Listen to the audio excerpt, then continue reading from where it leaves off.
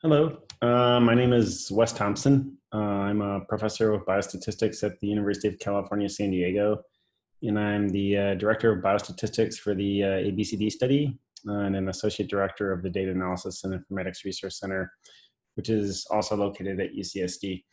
So today I'm going to talk about the Data Exploration and Analysis Portal, or DEAP, ABCD-DEAP. This is an informatics tool that the Data Analysis and Informatics Resource Center has made available to all qualified users for the ABCD data. I'm going to go through some background of the study first, and the study design, and how it relates to the analyses that one might perform on the study, and then show you how those are instantiated in DEAP. I'll go through the slide presentation, and then at the end I'll try to give a live demo of show you how to access DEAP and how to use it. So I'll just go through some very simple examples. So the goals of the course are pretty straightforward. So the first is to learn some pertinent details about the ABCD study design, and in particular aspects of the study that are relevant for how you might analyze the data from the study. So that's the second goal. Then is to incorporate to think about incorporating the study design into your analyses. I'll show you a particular example using mixed effects models that controls for certain aspects of nesting in the study. But there's other aspects that you might consider going forward, which I'll try to touch on briefly. And then the last goal is to learn how to access the data from DEAP. I'll show you how to download the data, and also how to perform analyses and to explore the data set in DEAP as well. So what is DEAP? So again, DEAP stands for Data Exploration and Analysis Portal. It's a web-based interface deployed on the cloud. It's actually hosted by the NDA, the NIMH Data Archive. So that's where you will, if you register and access the ABCD data, that's where you access the data, and you access DEAP in the same place where you access the data. I'll show you in the live demo exactly where to go. It has a number of different tools built in. For example, it has multi-level analyses that incorporate covariates, design covariates, random effects for site and subject and family. I'll go over why that's important potentially. And then it also has some visualizations for the data, interactive tools for exploring the data, and the outputs, including diagnostic plots and model fits and so forth. And all this is shareable and downloadable, and is intended to kind of lower the activation energy for people who are perhaps new to DEAP or sort of new to ABCD, or don't have a lot of experience analyzing data sets from using multi-level models. So the idea is we want to try to make this as easy as possible for people to get started to work with the data. So before we get to DEAP, I want to point out some aspect of how the DAIRC has tried to incorporate open science into its ethic. One thing that we've done is put all of our source code on GitHub. So if you just do a Google search for ABCD GitHub, it'll be the first thing that shows up. All of the code that the DAIRC has used to process data and to create DEAP and to do a lot of different things, including geocoding, how the E' files for the fMRI, a number of different things, including the source code for DEAP itself. So if you wanted to make it, to take DEAP and implement something, implement it on a different study, the code's there, and you can go ahead and play with it. I think this is an important part of the ethic of ABCD is open science. We want to make sure that everything that we do is out there for people to see and is reproducible and is something that people can take and understand, and there shouldn't be any mystery. Everything should be reproducible, and there shouldn't be anything hidden in ABCD. In fact, one of the things that we've been mandated by the NIH is that nobody can publish on anything in ABCD that's not publicly available to everybody. So including anybody inside the consortium. So there's no data that we have inside the consortium that we can publish on that's not available for everybody, anybody who can access the data outside the consortium as well.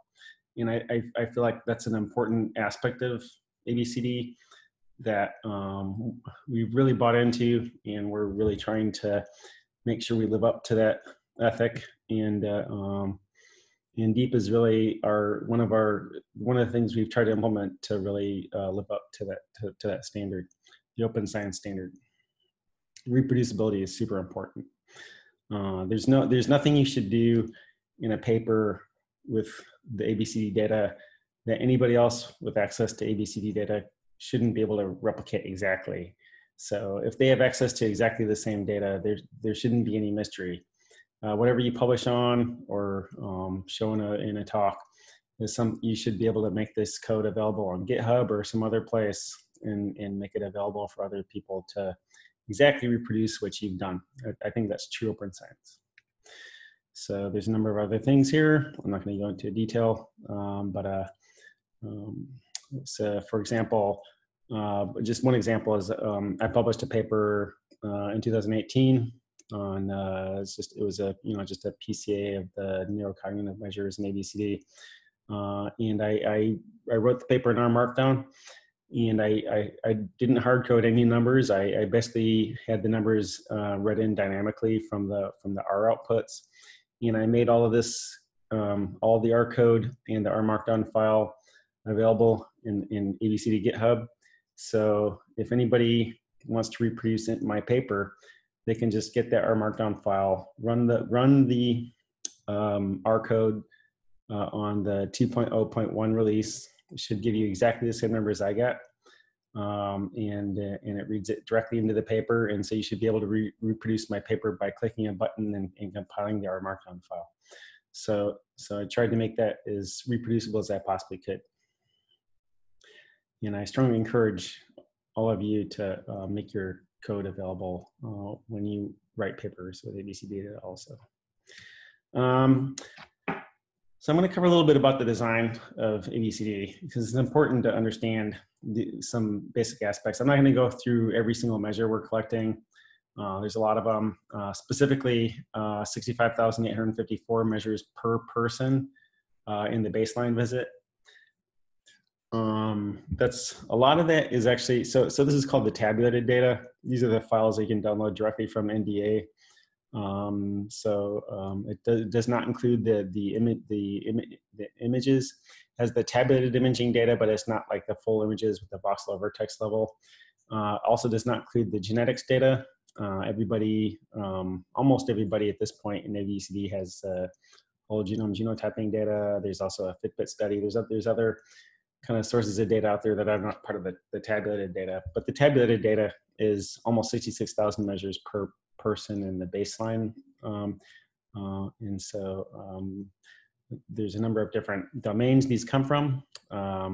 This kind of organized according to the work groups in ABCD. There's a number of work groups that specialize in certain aspects of data collection in ABCD. So for example, there's culture and environment, mental health, physical health, substance use, neurocognition, mobile technology, that includes the Fitbit study, the brain imaging scans. There's what we used to call passive data, but we call linked external data. That includes geocoded environmental exposures, and we'll soon also incorporate school records and local policy information, and very soon, hopefully, we'll also be starting getting other streams of data, including electronic health records, and the number of measures we're collecting is expanding all the time. So the 65,854 measures at baseline going to grow. So having said that, so that's at baseline. At year one, if you look, you know, at the year one, there's only like 5,000 measures. So the big difference here is the imaging data is collected every other year, and so a lot of these 65,000 measures are actually the tabulated data from the imaging. So it's like ROI level and data for cortical thickness and surface area and volume and the MRI, the resting state MRI and the task MRI and so forth. So so a lot of this stuff is, you know, is basically ROI level imaging data. But there's a number. There are still a number of other things that in here as well that are not imaging, and that'll be ever growing. And it's a little daunting to try to navigate, I think, if you're not used to the study. Even if you're used to, even if you've been involved with the study, it's hard to locate variables when there's 65,000 to look through. And hopefully that's where DEAP can help. So a little bit more about the study design. So we have, it's a longitudinal study. Here's kind of a snapshot of the design. So we have release year going on the horizontal, the vertical axis here. So release year 1 through 14, and then the horizontal axis gives you the visit structure. So again, we have yearly in-person visits. So baseline, year 1, year 2, year 3, etc. There's interim 6-month visits where they're not visits, the 6-month data collection. That's phone calls. For the 6-month phone calls collect a very abbreviated set of measures. And so probably for the most part, when you analyze the data, you'll be focusing on the yearly in-person visits. And again, the imaging data is collected every other year. So we have baseline, year 2, year 4, year 6, year 8, and year 10. So we should have roughly six imaging assessments per person by the end of the study. So again, this is a longitudinal study. So it's projected to last at least 10 years, hoping it lasts longer, but 10 years minimum. And it's 12,000 kids at baseline, almost 12,000, 11,880. And so we're hoping to keep as many of them as we can in the study by year 10. So far there's minimal dropout. And so if you look here on the top panel again, this is basically the numbers of people at each visit for each release. So for example, the 1.0 release, the NDA 1.0 release was a little under half the baseline sample, so roughly 5,000 kids. In the 2.0 release, we had the full baseline sample, and then we had some 6-month and some year 1. And so on and so forth. So there's kind of a staggered structure because the data collection, the recruitment of the kids took place over a couple of years. So at no yearly release will we have a complete data set for all the visits. The last visit should roughly consist of approximately half the kids at each release. So for example, the 3.0 release, which is coming up imminently, any week should be seen. That'll have the full baseline, full year 1, and roughly half the kids in the year 2 follow-up. And so then we'll have 2 imaging time points on half the sample and 1 imaging time point on the other half for the 3.0 release.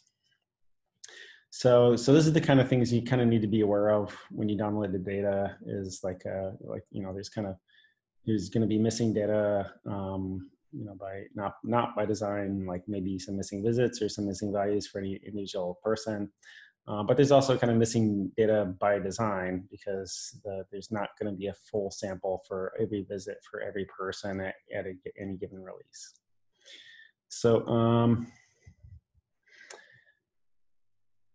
I just wanted to throw this up on the screen. This is a paper that the biostatistics work group just put together that's available on bioRxiv.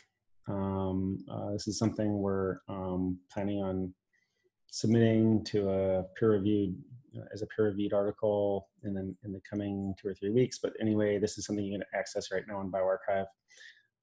It was really geared to go over the basics of the study design in aspects of, for example, how to make population inferences with ABCD, how to think about hypothesis testing and effect sizes, best practices for reproducibility, in some worked examples. So hopefully this is something that you can find useful. This is the reading material that I'm submitting along with this class. So hopefully there's some information here that you find useful for learning about the study design and what we consider to be best practices for analyses and presentation of your results. So DEAP. So I want to get into the portal itself. So I'm just going to go through the basic aspects and slides, and then when I'm done, I'm going to go through and do a little bit of a live demo. So this is the opening screen that you'll see when you first log in, and it's got several modules. It's got information in the Getting Started page. There's a plan page, which I'll go into a little bit detail. Explorer, which I find super useful. That's something that I use all the time because, again, like with 65,000 variables, it's hard to figure out what's going on. And so we've tried to build in some functionality to help you explore the data set. Limit and extend, I'm not going to go into as much detail. I'll just kind of briefly mention it. And then, but then I'll spend a little bit more time on analyze. And analyze is the kind of the main module for doing analyses using the mixed specs models and using R code. And I'll show you an example of that in detail. So explore. So this basically exploits an ontology that we've put together for the study. So we've put all the variables into a hierarchical ontology based on the work group structure that I mentioned before. So again, we have culture and environment, imaging, mental and physical health, neurocognition, and so on and so forth. And so we've kind of organized the data into these. We've got special names in DEAP that they're not the same as the names in NDA. There's a one-to-one correspondence, and we have the map between them. But we decided that in DEAP we wanted to have a more explorable way of naming the variables, and so we did that using an ontology, using a prefix structure. And so I'll show you that in a little bit more detail. So on the left side, there's a tree. You just click on the nodes and it opens up the leaves, and you can interactively look for variables that way, organized according to the ontology. When you click on one of these nodes, it copies the information over to the right. And here we have a way to kind of click on it, and when you click on the variable, it'll show you the data dictionary information. It'll show you a histogram for continuous variables. It'll show you the cross tabs for the percentage breakdown for categorical variables. And there's also kind of a Google-like functionality for searching for variables in the bar here. So it's kind of interactive between the left side and the right side, whichever you prefer. So limit, I'm just going to talk about briefly. And so this is a way to essentially limit the data set that you want to analyze. So for example, if you wanted to look at, say, here's sex equals F. So if you wanted to look at females only analysis, it would basically find all of the females in the study and put them into a collection. And then you could save that, and then when you do analyze, you can actually analyze the data set, which is a subset according to your specifications. I'll briefly show how to do that in the DEAP live demo. There's also extend. Extend is a way to create new variables using the existing variables. So an example might be, say, if you wanted to compute the body mass index based on height and weight. And so there's a way to interactively create variables. You can also upload your own variables. So there's a link here for being able to upload maybe some variable you've computed yourself that you want to add into your analysis. You can save these extend variables, and then they'll be incorporated. They can be incorporated into the analyze module. So again, I'll just go over that briefly when we do the live demo. In the analyze module, which is where I'll spend the most time on the demo, we've implemented a mixed effects model. All the code in the analyze is implemented in R, which you can access through expert mode. And what we've done is take the GAM4 library and implemented a mixed effects model that incorporates. So here we have it for site random effects and family random effects. So we also currently have subject random effects because now there's like repeated measures on subjects. So now we allow actually for three levels of nesting in the data: within subject, within family, and within site. And just a note about site, there's 21 different sites in ABCD. And so we want to probably try to account for some variable in your analysis or some way of accounting for the site variation. You can do that via a random or fixed effect. Here we have it as a random effect. You could also just do a fixed effect if you wanted to. Family, you probably have to use a random effect because there's thousands of families in ABCD. So there's a lot of twins, for example. 4 of the sites are twin hub sites that intentionally collected twins to do behavior genetics analyses. So I think there's about 1,200 twin pairs or so. But there's also other family members in the study, like just SIBs that happen to be in the study together. So I think there's on the order of roughly 4,000 of the kids are within a family that has more than one member in the study. So if I remember correctly, but it's a considerable number, and so you need to account for that in your degrees of freedom when you're doing, say, a regression analysis. And so one way to do that is via random effects, and so this is the way we have it implemented in Analyze. You can do it in, and there's other ways of doing it. You can use like the generalized estimating equations approach, or you could try to randomly select one member of each group. That's kind of a little bit wasteful, but sometimes you have to do something like that if you have a method that doesn't allow for nesting. But in any case, especially site and family are things that you need the aspects of the design that you should account for in your analyses. And then, of course, with longitudinal data, so we have a little bit already in the 2.0.1 release. And then in the 3.0 release, which is coming out in a couple of weeks, or hopefully in a couple of weeks, there'll be at least 2 time points for imaging. There'll be 2 time points for imaging for roughly half the subjects, and there'll be a number of other variables that have 2 or 3 time points, because there'll be baseline year 1 and year 2 follow-up data for some variables. So then you have to account for nesting within subject across time, right? So that could be accounted for via a random subject effect, for example, and that's what we have implemented in DEAP.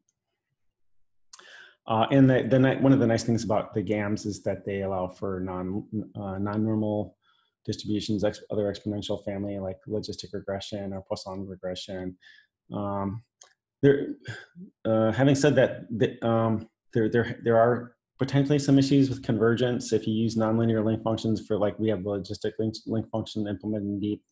And a number of people have reported to us that there's issues with convergence of the models sometimes, the random effects models with the logistic link function.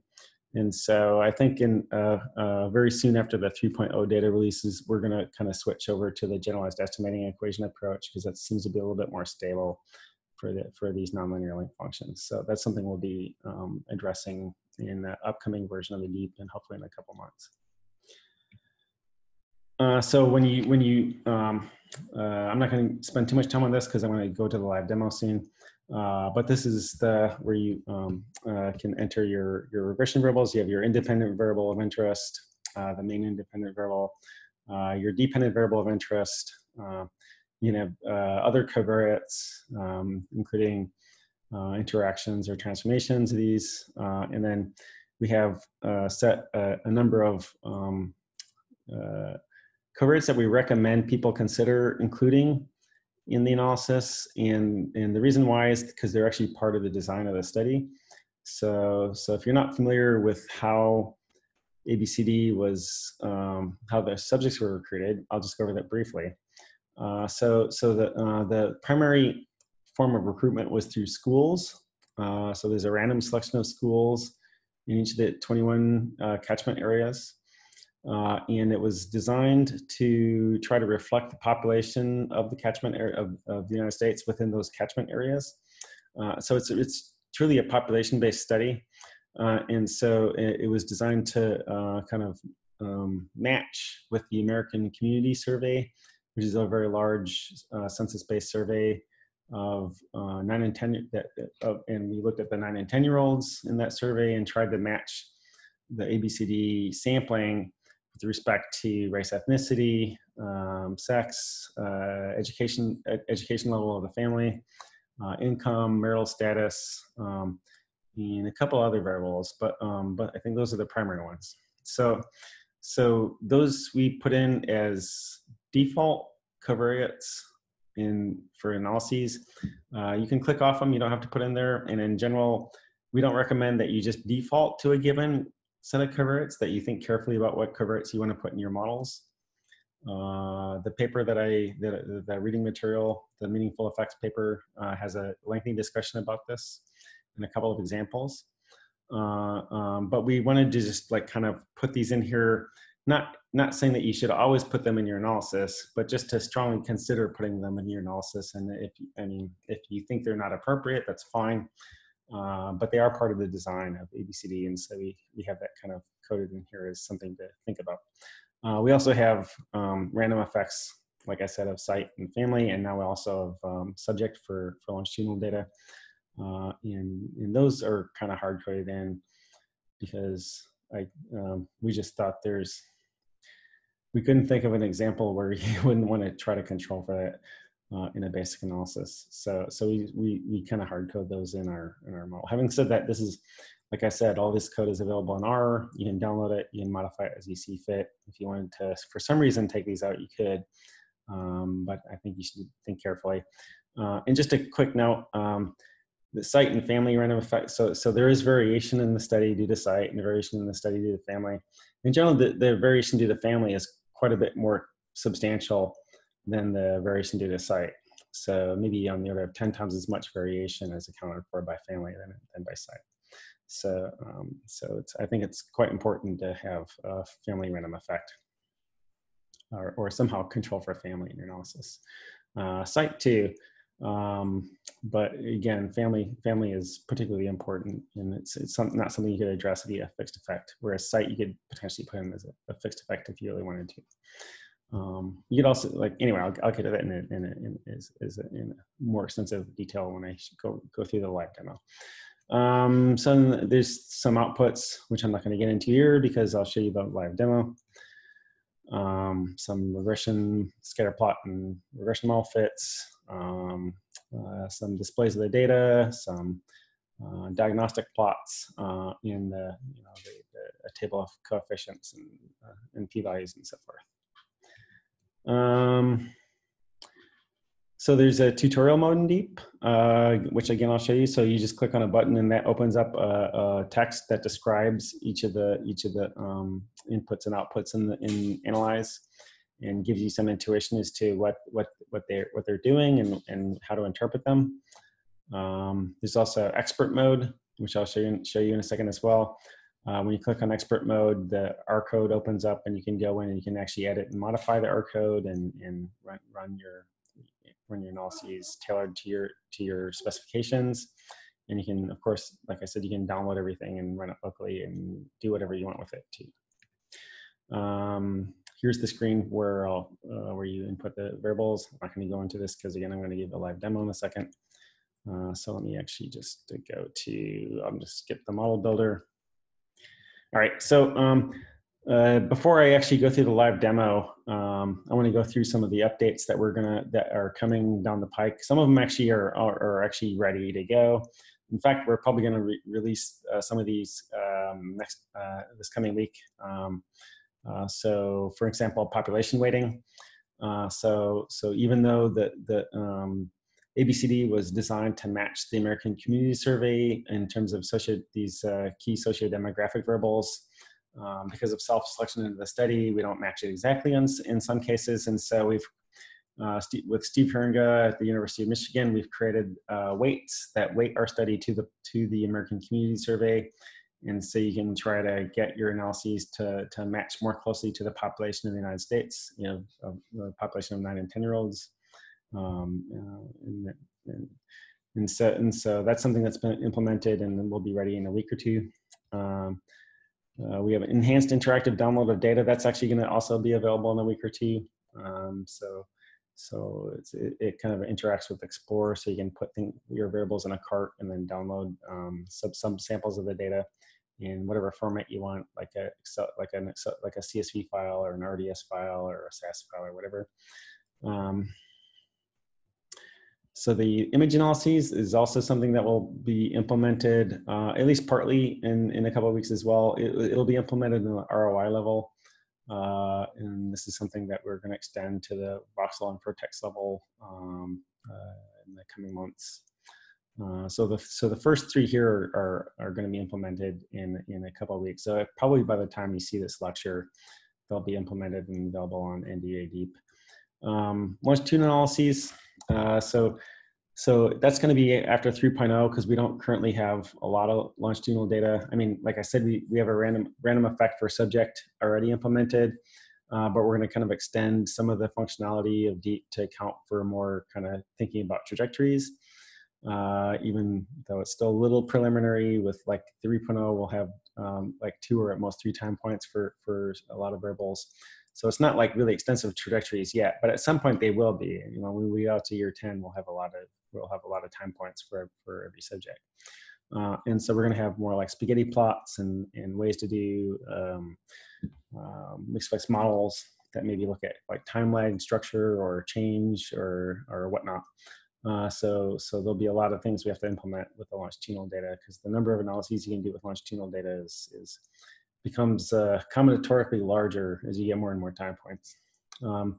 One thing we're actually working on, this will be available for the 3.0 release.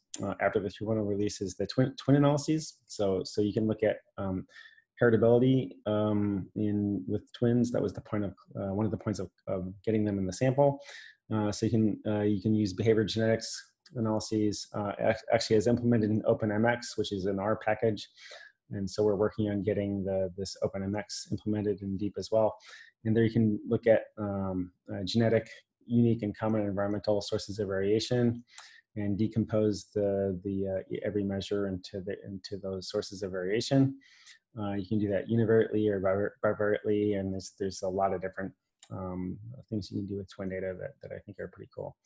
And then we're also working on getting kind of more advanced machine learning methods implemented, and also like cross validation and out of sample estimation of effect sizes.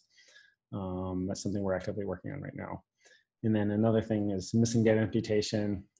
That's something that we'll have to deal with more and more as we get more and more time points. We'll have missing covariates and independent variables, and we'll either have to do list-wise deletion, which is not optimal, or and so we're going to try to implement some kind of multiple imputation at some point on DEAP.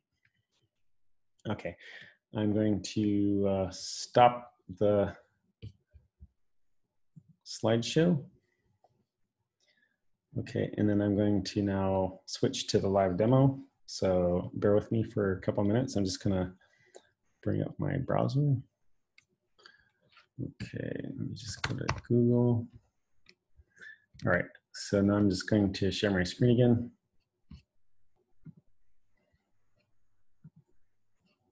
Okay, so I'm just gonna take you through how to access DEAP and then just some basic examples of using the different modules. So the best way to find it is just to type in ABCD-DEAP. It'll take you straight there. Here, I'll just go to this one because This is to show you where you can access. This is where you actually access the data as well. So this is now I'm at the NIMH Data Archive, the NDA data repository for ABCD. And so this is where you access all your collections. And you can also access DEAP here with this button. The way to access it is, so once you've gone through and you've gotten the permissions to use the data, to download the data, then you'll have a username and a password. Use the same username and password to access DEAP that you use to access the data. And just before I get into to DEAP, the RDS file, so that's a R data format. The RDS file that that kind of powers DEAP is also available for direct download. And this is essentially this RDS file has everything in the full release here. The advantage to downloading the RDS file as opposed to downloading these text files directly is that these are if you download all the text files directly from the annual release, I think there's dozens of them. They're split up. They're all in character format. When you analyze it, you'll have to merge them, and you'll have to transform the data types to whatever, the correct data type before you do your analysis. If you want to avoid doing that, just download the RDS file. We've already done all that for you. It's all of the variables that are available in 2.0.1 are available in the RDS file. We sometimes add in a few extra things that are variables that are processed from the existing data. But like we go through a substantial amount of work to get them in there into DEAP, and that kind of saves you the work for doing that processing yourself. But I just want to emphasize the RDS file contains the same data as the 2.0 release. It is the 2.0 release or the 2.0.1 release, but we've processed it, we've merged it, we've switched it to the right data types, and then we've in some cases, we've taken some of the variables in there and created new variables that are related to the existing ones that that might be effortful for people to do from scratch. And I also want to point out that the code for doing this is available on ABCD GitHub. So you can see exactly how the steps we went through to create the RDS file from the existing 2.0.1 data. All right, so you can download the data directly. Again, it's an RDS file. If you read it into R, you can export it to whatever format you want. Also, we have, like I said, in the version that's coming out in a week or two of DEAP, we'll have added functionality for interactive download of data into whatever format you want. So we'll access DEAP. So this is where you put in your NDA username and password, and it takes you here. So here's the entry screen. So the getting started is just kind of some basic information about the study, about the data, about the different modules, how to cite DEAP, and so forth. So if we go home, here we have a list of recent updates. This tells you the different features that we've been adding. Here's maybe this has already been updated. Okay, so we'll see. So this gives you a list of the things that we've currently added to the to DEAP. So yeah, August 17th. So maybe this is so maybe I can show the ROI analyses. And then let me go to plan. So plan is something we put in here to encourage people to consider doing hypothesis registration.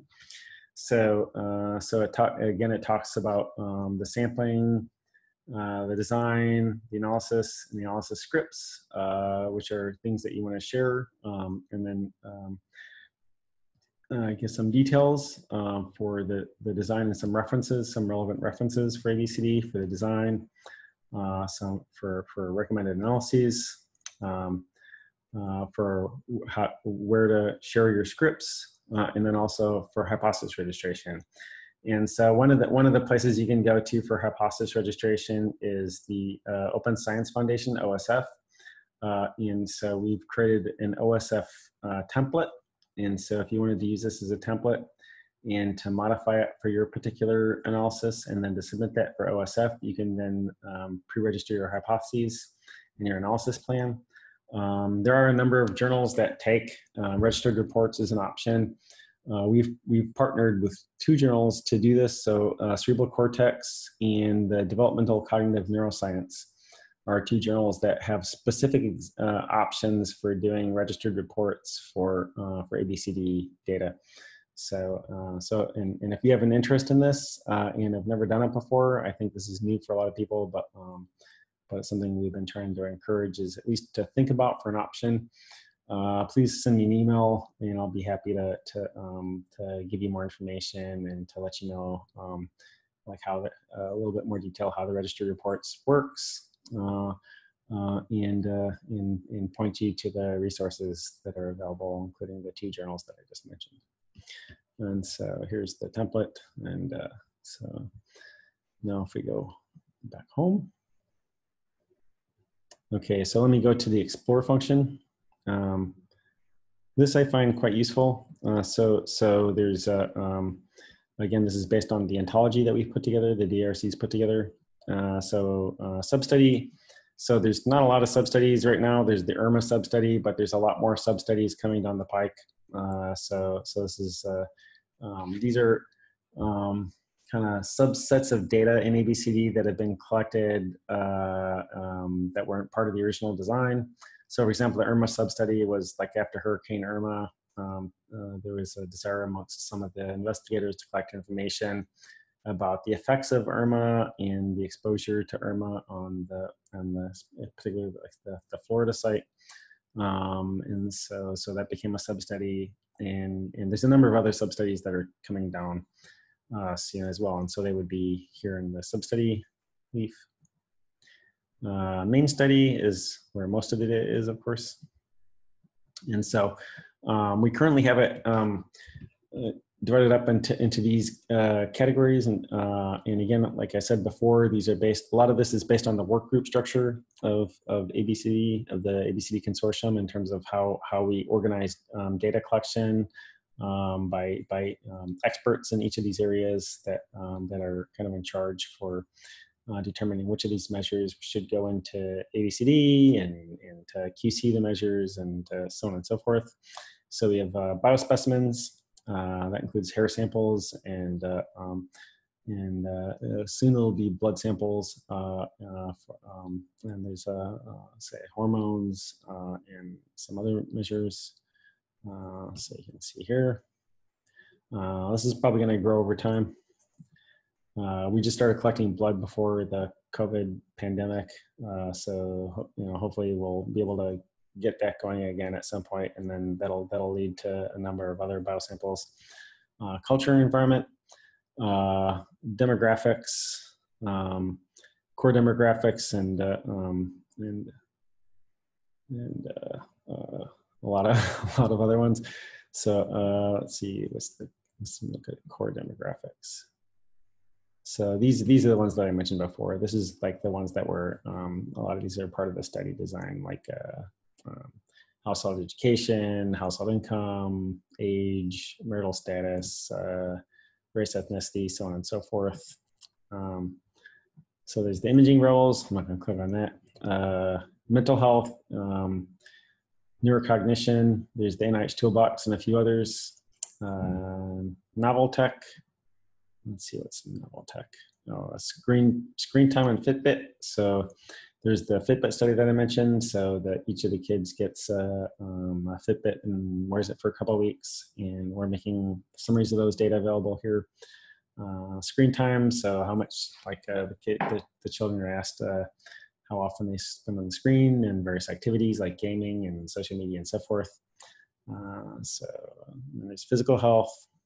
So residential history derived geolocation scores. These are One of the things that we've done is to take everybody's address in ABCD and geocode it with latitude and longitude, and then we can link that up to a number of different data sources. So, so for example, if we look at current address 1, here's all the different variables. By the way, every time I do this, you can see it copies it over into the right side. I'll show you how to kind of interact with that in a second.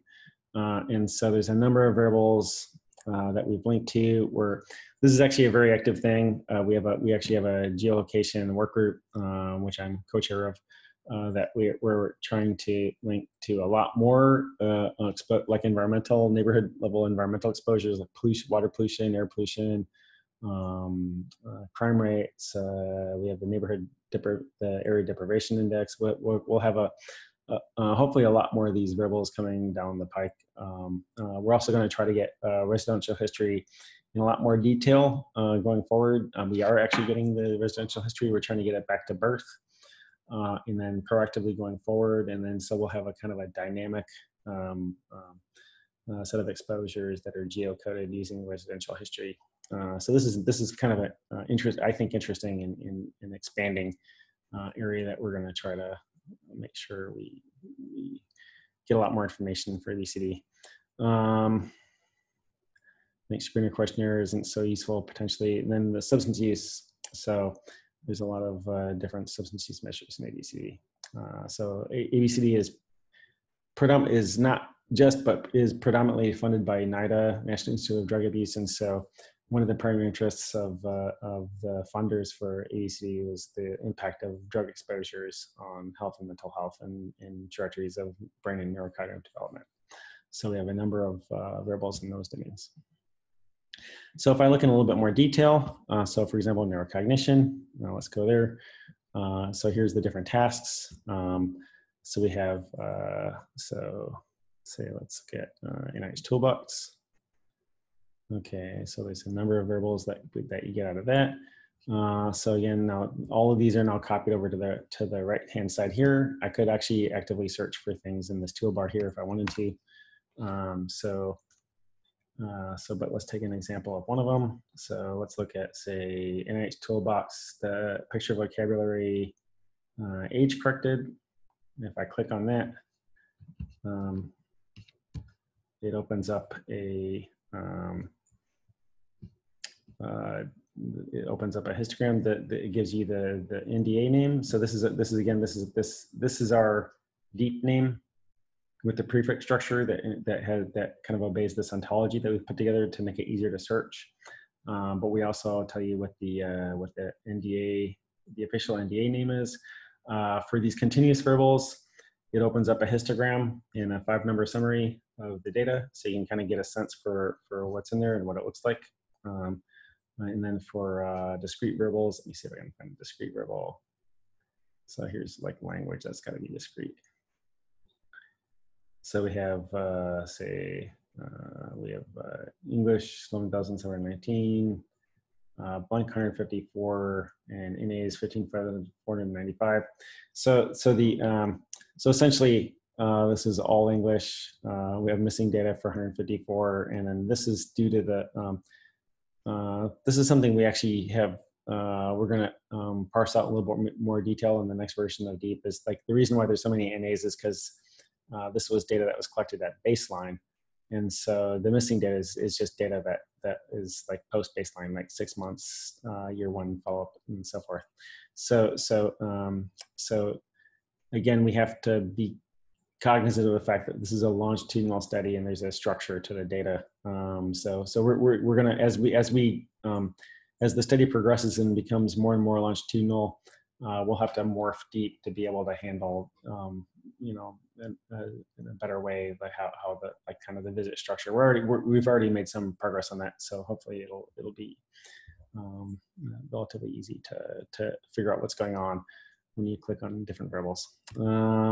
So if we go back to home, okay. So I'm not going to go into too much detail here for a limit. So again, this is where you basically create a filter. We have some example filters here. So let me see, let's do right-handed. But you can go into here and you can modify the logic statement to pick out whatever you want. You can do multiple criteria, so you use like all right-handed females or whatever. So here you can see we've started developing this out into the longitudinal structure. So here we have 9,425 records that are right-handed, 17,943 that are not.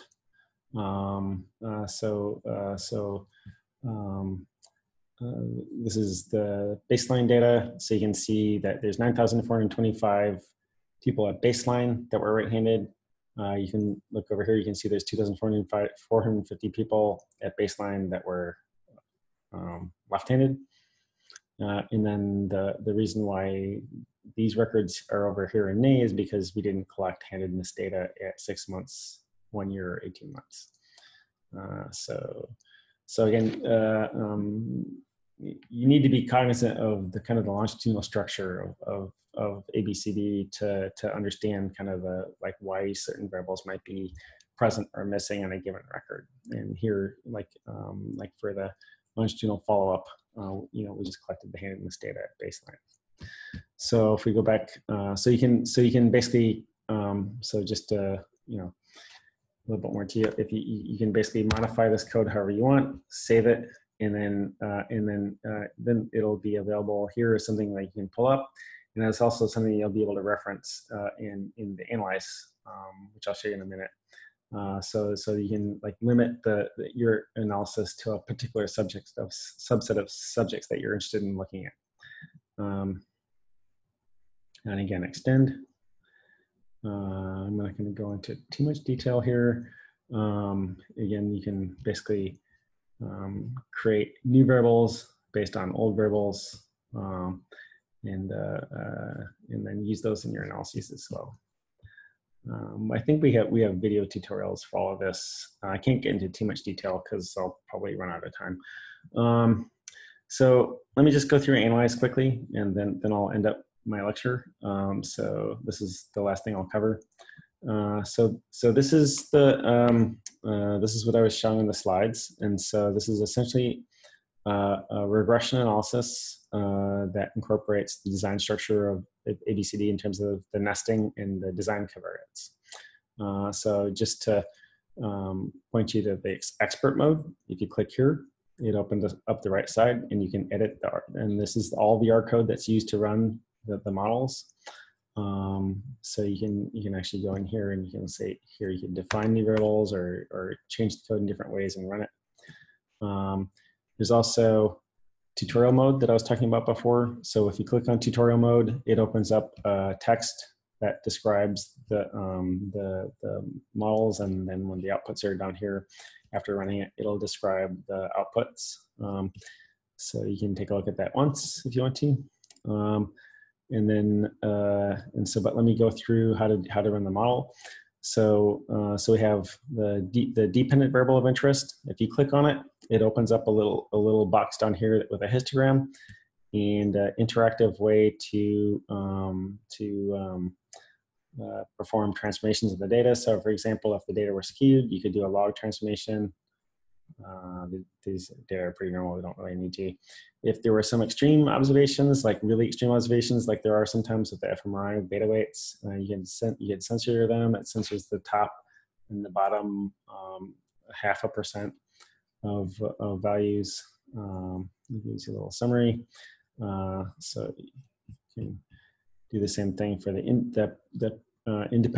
your primary independent variable of interest. You can add more variables I'll talk about in a second, but this is the one that's showed in the plotting functions. And so here we have a few more transformations available. So we have log. You can add a polynomial transformation if you want. So you can run a polynomial model. You can censor. You also have the smooth transformation. And so again, this is running with a GAM4 package. So it's a generalized additive mixed model. And so it allows for data-driven smooths. And so if you think the relationship's not linear and you don't want to use a polynomial for whatever reason, you can use the smooth. I'll give an example of that in a second. Okay, and then so I'll go through this in a little bit. This is for grouping. This is for interactions with the independent variable of interest. You can add other independent variables. And this is where you select your subsets, say like females only, or you know, whatever. I'll just do all subjects for now. And again, these are the design covariates for ABCD. So race, ethnicity, sex, education, highest education of the guardians, household income, household marital status, age of the subject, and whether or not the subject is Hispanic. And so these are all kind of highlighted in green. You can click them off if you don't include them in your model. But again, we just encourage people to think about whether you should, you know, think about which covariates you want to put in your model, and these are important ones that people tend to control for. Having said that, you know, every analysis you should think through carefully about what you want to do for your analysis. The random effects, families hard-coded, you can't click that off. I can't think of a good reason not to have control for family. Site, you can click off. If you do, the reason why is device is the MRI device, and so if you're doing an analysis that incorporates the imaging data in some way, like the tabulated imaging data, you might want to control for a scanner instance as opposed to site. So again, there's 21 sites. Roughly half the sites have one scanner, and half the sites have two scanners. So you don't want to put site and device in at the same time, because you know, they're largely confounded with each other, and so you can put one or the other in. You can't put both in. Subject you put in if it's a longitudinal measure. It'll kind of detect if there's repeated measures. The DEAP will detect if there's repeated measures, and it'll add in the random effect for you. Or you can click on it yourself. So I'll just put site in for now. We'll just do a baseline analysis. So we'll do the kind of a dumb model. Nobody would ever run this, but just for an example, we have the NIH fluid component uncorrected. So this is a neurocognitive measure of fluid intelligence, and we're going to use the picture vocabulary to predict that, controlling for these covariates. So I just click submit. This typically takes, I don't know, roughly 10-12 seconds to run. Hopefully that's what happens now. Okay, so 12.5 seconds. This takes a couple seconds to render. Okay, here's the rendering. So here's the data displays. So this gives histograms of the dependent variable and the independent variable of primary independent variable of interest. It also gives a scatter plot of the data, along with a fit, the regression fit with 95% confidence intervals. Each of these data points is pickable, so you can click on it and see the subject ID, here site, sex, race, age, and then the values for the dependent and independent variable of interest. So for example, if you have an extreme outlier, like this person here, you can kind of see who that is and like if there's any specific characteristics about them.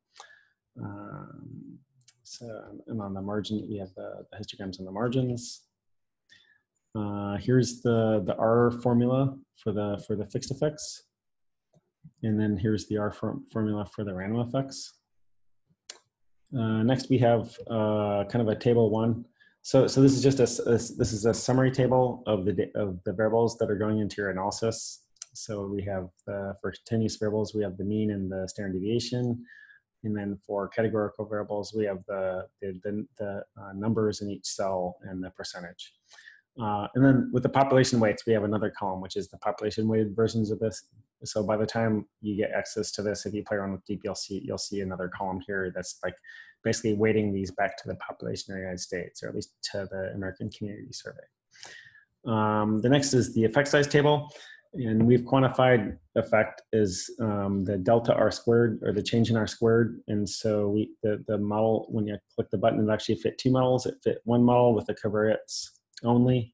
So basically with these guys and the random effects. And then I fit another model with those plus the independent variable of interest.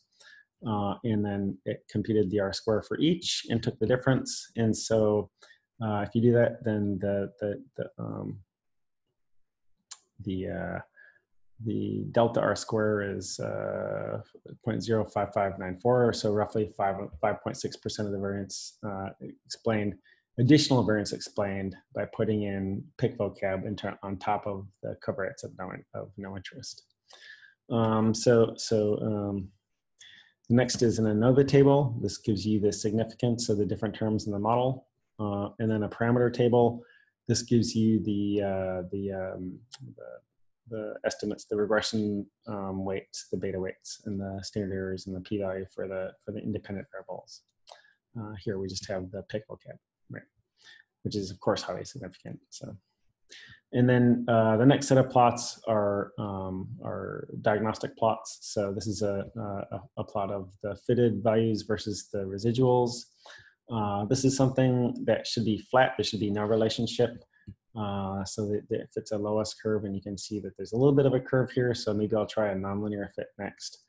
But yeah, there's like, I don't know how worrisome that is, but there's a little bit of departure from like a flat line here on both sides, both ends. Here's a plot. Here's histograms of the predicted random effects. So we have site on the left, and we have family on the right. And so, as per usual, family has a lot more variance than the site. So typically, like I said, it seems like family explains roughly 10 times the amount of variation that site does in most of the analyses that I've seen. And then the last plot is just the QQ plot of the residuals, and that's if it's a normal, if you're running a normal model. You'd hope the residuals to be normal, and so you'd hope that the residuals follow kind of a straight line, like a line on top of the dotted red line. It's important to check your model assumptions. So we built that functionality in the DEAP. So now, if I wanted to say maybe I was a little worried about this, I don't know, this departure of the residuals from a linear fit, I might go here, and I might click on smooth transformation and rerun the model.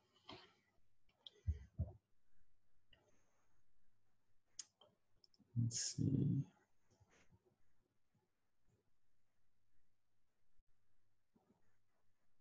Okay, it takes a little longer because it's smooth. It's a little more computationally demanding. So that was 18 seconds. Let's see, a little bit more time to render. Here we go. So here you can see now that instead of a linear fit, we have a curvy linear fit. This was data determined. If it's like basis functions and smooths it automatically. I think it's B-spline, defaults to B-splines. And so now if I go down here and look at the residual plot, you can see it's a bit flatter now. So maybe this conforms better. This is the model here conforms better than data than the first model. So I'm not sure if it would lead to substantively different conclusions, but it's a better model. So yeah, so just maybe one other thing. So let me click off the smooth. Let me just make that linear again.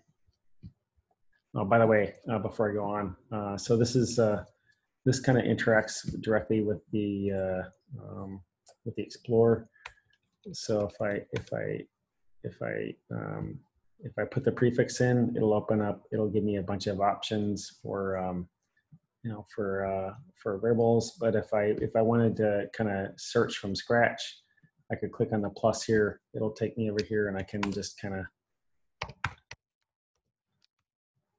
try to find I don't know, variables that I need to include in my analysis. And if I want to, I just click add, and it'll copy it over here. So let's see, this is something I could analyze. Probably not.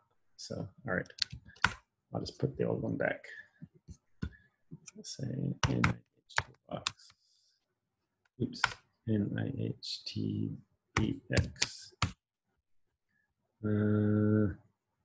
Let's do crystallized. Let's do uncorrected. So now I'm predicting, nobody would ever do this model. I'm predicting, well, I don't know. So I'm predicting food intelligence from crystallized intelligence. I don't know if that's a good thing to do.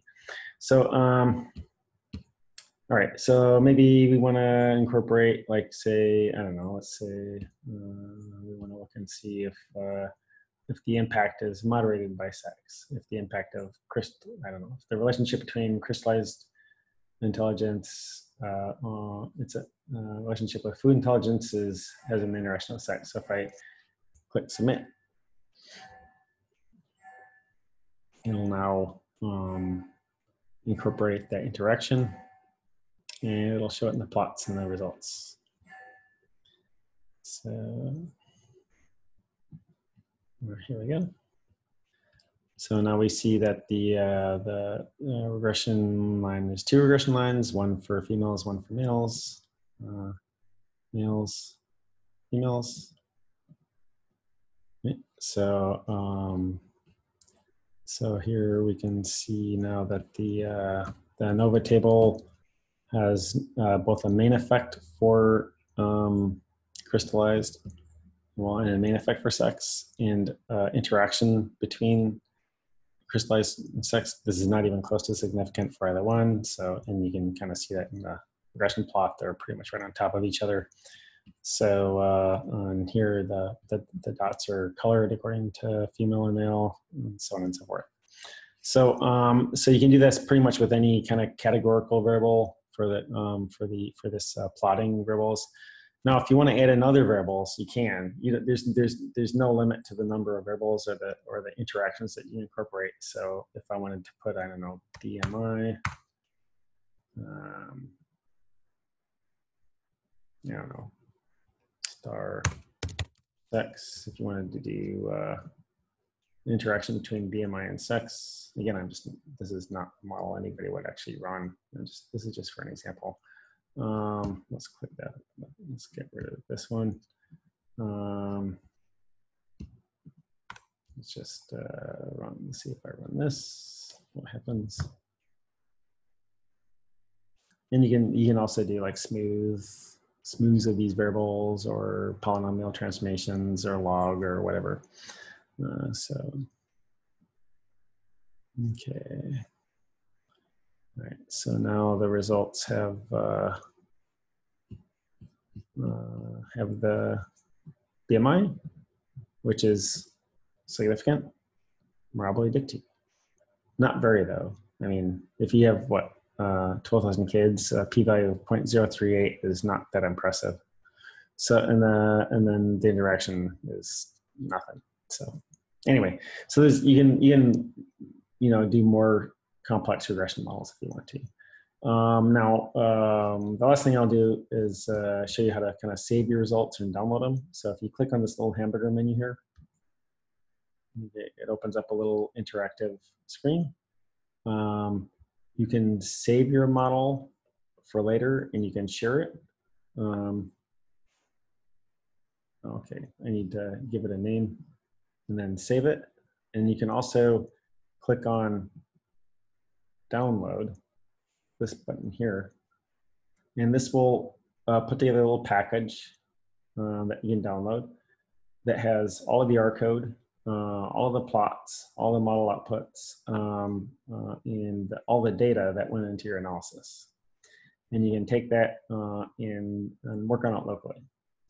I'm not going to go through to the end here. Oh. Sorry. So you can you can download everything and work on it locally. So the idea may be that well, you can get your analyses started in DEAP, and then if you want to do something more complex, it's not so easy to work directly in DEAP, or some other analysis. You can just download everything and use that as the basis to start doing other analyses, or extending it, or or sharing it with others that for which you share a signed data use contract that you're allowed to share like at least code with, right? So all right, so I'm gonna stop here. I think if you have any questions, please let me know. My email was at the start, wkthompson@health.ucsd.edu. Be happy to put you in touch with anybody if I can't answer your questions. And hope you have a good experience if you use DEAP, and let us know what you think if you do use it, and if you have any ideas for extending it or improving it in different ways, we'd like to hear from you. But in any case, best of luck, and happy analyzing.